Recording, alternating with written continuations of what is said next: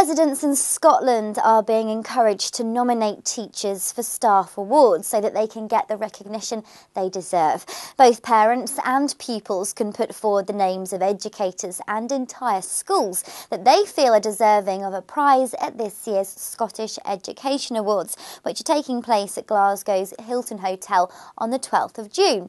Richard Stroud is the chairman of Aberdeenshire Council's Education Committee, and he encourages pupils and parents to nominate those who provide education and support to children and who make such a difference to their lives.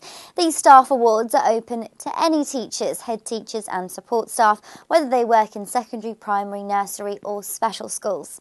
If you want to vote for a teacher, make sure you nominate them by Friday the 2nd of March. For free advice on the best award or trophy for your event, contact us today.